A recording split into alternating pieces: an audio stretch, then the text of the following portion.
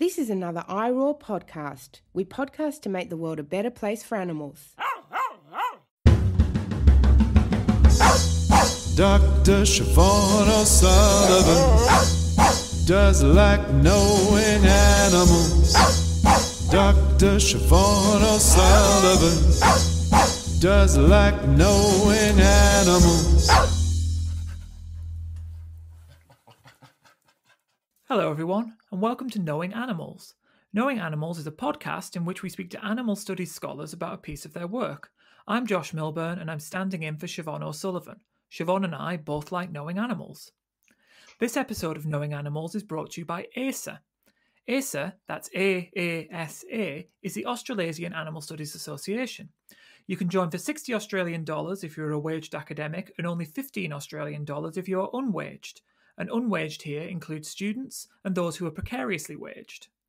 ASA does lots of great things to support the animal studies community around the world. For example, they publish Animal Studies Journal, which is one of the few academic journals dedicated to animal studies. The next issue of Animal Studies Journal, which is Volume 9, Issue 2, is due to be released around the same time as this podcast, so do keep your eyes open for that. Articles in the journal usually come from a wide range of disciplinary perspectives, and so I'm sure that listeners from lots of backgrounds will find something of interest. It's also worth mentioning that the journal is open access, which means that you can download and read the articles even if you do not have access to a university library. This episode is also brought to you by the Animal Publics book series. The Animal Publics book series is a series from Sydney University Press focused on animal studies. In the last episode, I spoke a little about Meatsplaining, edited by Jason Hannon, which is the most recent book in the series. However, there are also 2 more books on the website that will be released at the start of next year, and they're available for pre-order now. The first of these is Dingo Bold, The Life and Death of Kagari Dingoes by Rowena Lennox. The other is Enter the Animal, Cross-Species Perspectives on Grief and Spirituality by Taya Brooks-Preback. I encourage listeners to take a look at the Animal Publics website to find out more about these titles. This week on Knowing Animals, we're joined by Sue Donaldson. Sue is a research associate in the Department of Philosophy at Queen's University in Ontario, Canada. She's also the co-founder of the Animals in Philosophy, Politics, Law and Ethics Research Group, or APPLE, at Queen's. Now, I've no doubt that she'll be well known to many listeners as the co-author of Zoopolis, a 2011 book about animals in politics that is now available in English, Chinese, German, Japanese, Turkish, Polish, Spanish and French. Today, we're going to be talking about a piece of Sue's more recent work that builds upon themes and questions addressed in Zoopolis. And this is the paper Animal Agora, Animal Citizens and the Democratic Challenge. The paper is, as they say, hot off the press. At the time of recording, it's forthcoming in the journal Social Theory and Practice, but it's available online in the journal's online first format. Welcome to the podcast, Sue. Thank you, Josh. I really appreciate the invite. So can you start by telling me what inspired you to write this paper? Right. Well, as you said, this paper builds on my ongoing work with Will Kimlicka that we began in Zoopolis. And one of the claims that we made in that book is that domesticated animals are members of a shared society and political community with us, with humans. And that means they're entitled to substantive citizenship rights. Primarily, what that means is that they have a right to a say in the decisions that shape the society that we share. But we didn't give a lot of details in Zoopolis about how that might work, and so we've been developing the picture ever since. And in this Animal Agora paper, I try to advance this discussion in 2 basic ways. So the first is to emphasize the importance of empowering animals as political agents and not just patients. The status of being a political patient or a ward where others speak on your behalf has a very problematic history, whether it's men representing women or colonizers speaking for the colonized or property owners for the propertyless. Robert Dahl, the renowned political theorist, uses the word overwhelming to describe the evidence that those who are denied opportunities to participate in governing will be inadequately represented. And that's because even if someone is well-intentioned and wants to represent my interests, she simply can't understand all dimensions of my good the way that I can, and she isn't motivated to advance my good the way I am. So we have a very good reason to enable all citizens to directly participate in the political process in ways that work for them, so that they can influence the agenda of politics and the manner in which issues are deliberated, and the decisions that are ultimately taken. So this idea, of course, goes to the heart of democratic theory and the idea of universal suffrage. But unfortunately, the traditional mechanisms that we have developed for political participation, say voting or petitioning or developing party platforms, these are all premised on certain capacities for participation via human language and rational discourse. And while this works okay for some members of the political community, and particularly well for those who are highly educated, have command of dominant modes of communication and persuasion, it doesn't work at all well for others. And most especially, we can think of young children or persons with cognitive disabilities who aren't fully autonomous rational agents, so-called, and are shut out of politics altogether. And nor can it work for animals. So we need to create different mechanisms for political participation that work for all citizens, not just a subset. So that's the first part of Animal Agora, is sort of making the case for political participation for animals, domesticated animals. In the second half of the paper, I explore what an alternate set of mechanisms for political participation might look like. I call this an alternative geography of citizenship. It's one that unfolds in actual embodied space, not just in the abstract realm of language and the space of reasons. So my view is that animals can propose ways of living by doing, not by describing. And this requires certain background preconditions in the general environment, and it requires certain institutions to translate this action into the political process. So that first requirement, the background condition, is that domesticated animals have a secure and rich environment within which to develop and explore their good and interact with others to explore the common good. And then the institutional condition requires that specific humans be charged with the responsibility to earn animals' trust, to observe and monitor what they do, to actively establish situations for them to respond to or to manipulate, and then to consider the political implications of these actions. In other words, the human co-agent, as it were, asks, are animals in their purpose of action providing information about their needs and desires or ideas about the public good that ought to be taken into account in political decision making? And the co-agent's role is to assess when public directed claims are being made, and then to carry these claims into formal political institutions. So this all sounds very abstract, I know, but in the paper, I tried to provide examples of how this might actually unfold in an imaginary community called Riverside, and how soliciting and respecting and responding to the political participation of animals could lead not just to better representation of their pre-political good, but to joint discovery, humans and domesticated animals together, of public goods that contribute to the flourishing of the whole community. So that's the basic goal of the paper, is to advance those two agendas. Yeah, good. So perhaps we could focus first of all on the kind of, dare I say, the negative agenda of the paper, and that's the way that you think that the wardship or trustee model of animal representation is inadequate. So could you explain what it is that this trustee model offers and why you think it doesn't work out? And I think it's worth noting as well that this is a model that's proposed not just by, critics of animal ethics and critics of animal rights, but actually by other animal rights scholars. Yeah, that's right. It's actually, I'd say, the dominant position amongst animal rights scholars working in political theory. And let me say, first of all, that the proposals advanced in terms of, say, trustee representation for animals would make a huge difference to animals. So they would,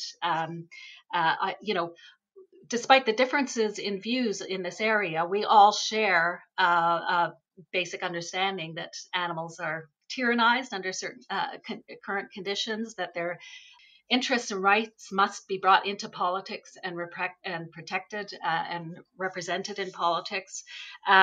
So we have a broad shared agenda. But I really do think that the difference is a crucial one, this difference between the idea that animals can be represented as patients, or that they can self-represent as agents. So the idea that they can be represented by human trustees assumes that we can know in advance certain things about animals' well-being, so that their well-being is something that we can talk to experts about, that we can examine the evidence for, and then we bring it. We learn what those interests are, and then we bring them into a political process via human trustees. So this to me is a very sort of, in a way, strangely unpolitical idea of doing politics together. I think of politics as a process where we learn together how to live together and make decisions together. And so I've already mentioned some of the problems with the idea that others can simply speak about our interests. So obviously that long and troubled history of people speaking for the other. We have and continuing to, we have overwhelming evidence still, I think, in the case of children and persons with cognitive disabilities, for example, that their interests are not adequately represented by others who claim even to have their best interests at heart. And that's because children understand their interests quite differently, and their needs and wants quite differently than adults. So somehow we need to find a way to bring them into the circle of deciders and those with power to actually shape the world, rather than just inheriting the decisions that others make on their behalf. And I think that is a pretty fundamental difference. Yeah, good. I understand exactly what you're saying. So it seems to me that you offer two separate proposals of how this could be done in practice. And I wonder, well, so one of them is democratizing the existing landscape of citizenship, and the other is the titular animal agora. So I wondered if you could introduce the kind of differences between these two approaches.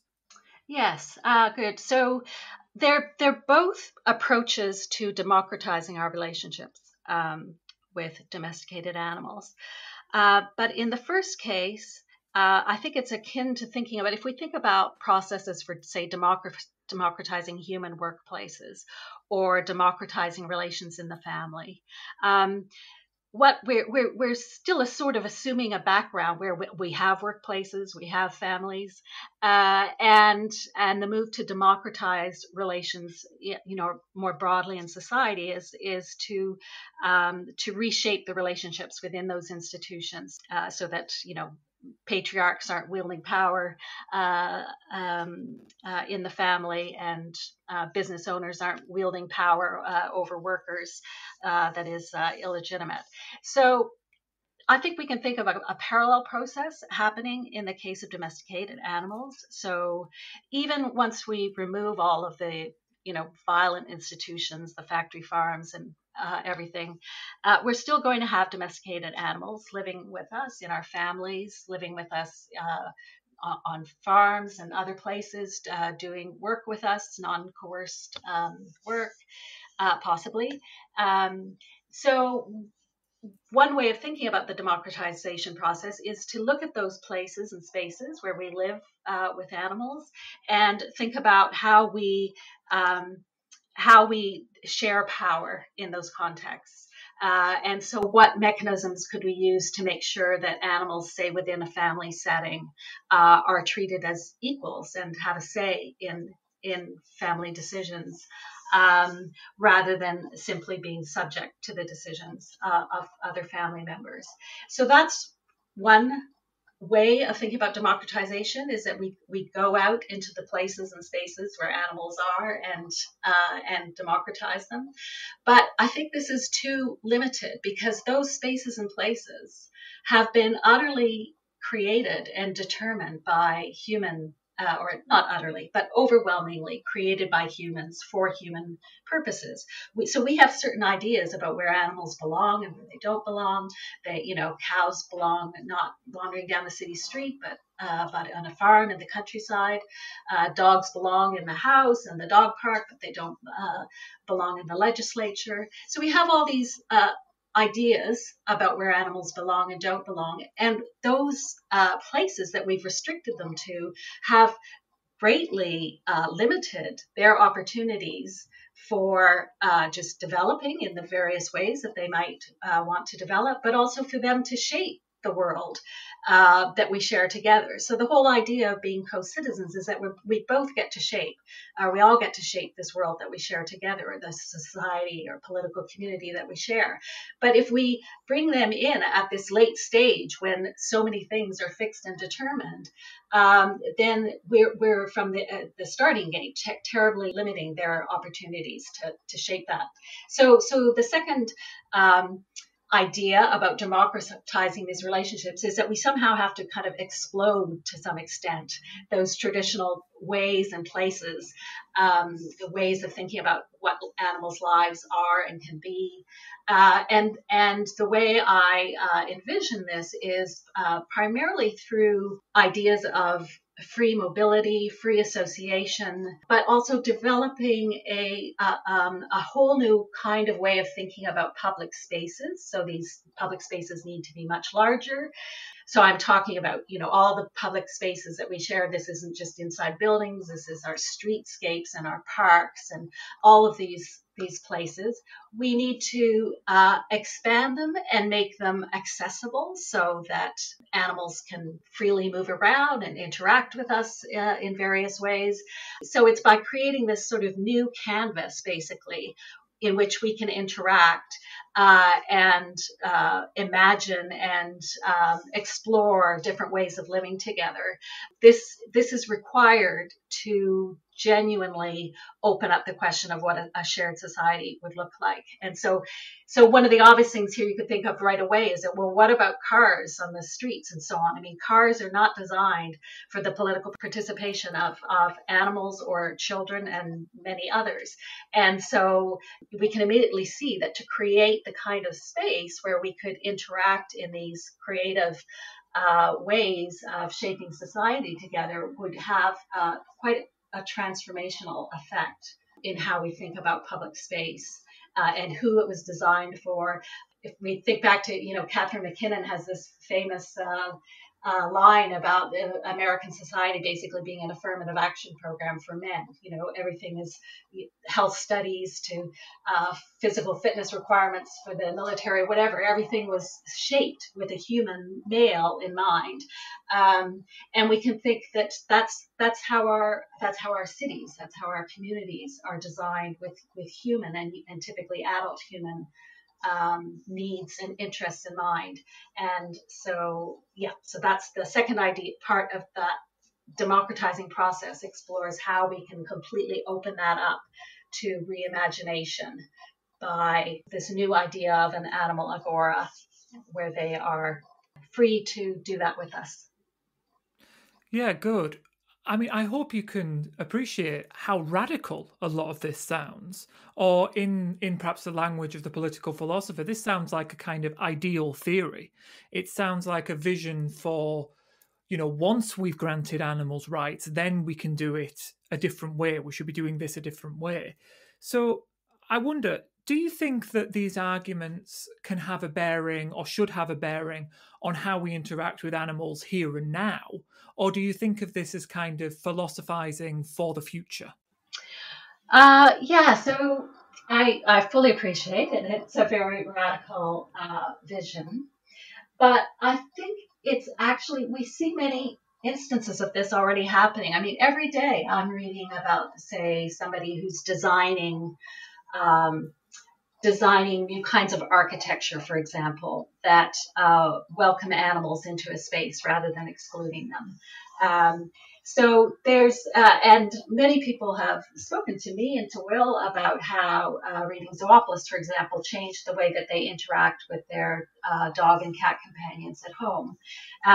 So there's, I think, there's a lot of ways that this kind of change towards thinking about the world as one that we share with other beings, not one that we just impose on them, is happening from the ground up. So that's one thing I guess I would say. I would also say, so I think it's really important when we think about completely changing our relationship with animals, which of course is what we have to do for many reasons, and I think there's growing recognition of that. I think it's really important that we have goals in mind that recognize the joy and creative potential of this kind of change. So many people worry that, we move to a plant-based economy, that jobs are going to be lost, their access to their favorite foods and items is going to be lost. People see it as or some people see it as deprivation and as the change as fearful. So I think it's really important to give people narratives, I guess, of what this different relationship might look like, and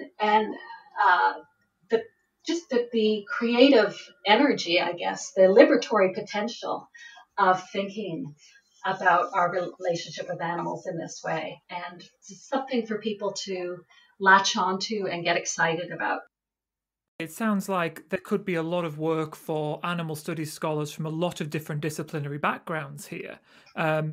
You're talking about architecture, for example, but we could also think about visual arts. We could also think about, of course, philosophy. We could think about sociology and social sciences. We could think about all kinds of different disciplinary ways to provide this alternative future, this alternative vision. Yes, that's absolutely right. I mean, personally, I've been, really inspired by a lot of what's going on in design, urban design, geographers thinking about just completely changing these spaces. But you're right. I think it's transforming in a really exciting way, potentially, for the way many of us work and think about our work or our daily activity. Now, Sue, we ask everybody who's a guest on Knowing Animals to answer 5 quick questions. Are you ready for your 5 quick questions? I am. I'll try to be quick. Can you recall the first piece of pro-animal scholarship you ever read? Yes, this is the 1980s we're talking, and it was Singer's Animal Liberation. And can you recall the first piece of pro-animal scholarship you ever wrote? I had to think about this one for a while, but so this would be, I think, the mid-1990s, maybe. And it was an essay that was published in a small literary magazine, and it was called "But Wasn't Hitler a Vegetarian?" So I think it was, responding to those ad Hitlerian arguments against vegan and vegetarianism and animal rights. Good. Yeah, well, we need to respond to that because they keep coming up, don't they? If you had to name one animal studies scholar who's had a big impact on you, who would it be? Oh boy, it's really hard. I could name so many, but I am going to cheat and mention 2 people who really had a big influence on me early on. So one is Barbara Smuts. Her descriptions of her interactions with baboon communities and with her dog Safi really had an impact on me. So they helped me to really see what it means to look for and expect others to be subjects or agents, and in so doing to enable them to be subjects and agents. So that basic ideas had informed my work ever since, and that idea that agency isn't so much a capacity located within individuals as a phenomenon created in intersubjective relationship. So that was hugely influential. I was also hugely influenced by Paola Cavalieri's work on the animal question and on getting the human out of human rights, and really also on the remarkable example that she and her husband Franco provide of committed scholarship and advocacy for animals. Yes, 2 very worthy names there. So, what do you think is the most important thing that academics can do for animals? Well, I think it's crucial that our work be grounded in firsthand knowledge of and experience with animals. So I don't think we need any more so-called animals are good to think with from the ivory tower. I think we need to find ethical ways to learn with and from and about animals directly, and with the aim of making things better for them. Yes, good. So I'm reminded of the work you've done on animals in farmed animal sanctuaries as a kind of example of that sort of thinking with and learning from. Well, thinking with very practically, learning from practically. Exactly. So if you had the power to change one thing about the human-non-human animal relationship, what would it be? Well, I guess I would just wish we could hit the refresh button and recover some sense of awe or enchantment or curiosity about these other beings who share the earth with us and how they want to live. So what is it that you're working on next? Well, I'm working on 2 follow-up papers to the Animal Agora that we've been talking about today. So one is focused on the nature of public space and public things. So how our political relationships with animals are navigated through physical environments and objects and institutional structures. So that's one paper. Another is focused specifically on the question of political agency. And this goes back to actually what I was just saying about Barbara Smuts' work affecting my views of agency, and specifically how we should understand the ontology of political agency as a relational and a distributed phenomenon, and not as a capacity of agents who exercise sovereign intention or control. So I'm continuing basically to mine a quite specific theme within the broader topic of political theory in animals. Yes, good. So how can people find out more about your work? Right, yeah, I have a Google Scholar page and an academia page where most of my work is posted. And the activities of our Apple Research Group at Queen's, they can be found at our website, which is animalpolitics.queensu.ca. Great. Well, thanks so much for joining us for this episode of Knowing Animals, Sue. Thanks, Josh. It's been a real pleasure. And thank you, listeners, for joining us for Knowing Animals, the podcast where we talk to animal studies scholars about their work. Don't forget to follow us on Twitter at knowing_animals or on Facebook at Knowing Animals. You can also follow me on Twitter at Josh L. Milburn or on Instagram at @aveganphilosopher. Also, don't forget to tell others about Knowing Animals and to review the podcast on iTunes. Reviews make it easier for others to find us. My name's Josh Milburn, and I do like knowing animals. For more great iRaw podcasts, visit irawpod.com. That's IROARPOD.com.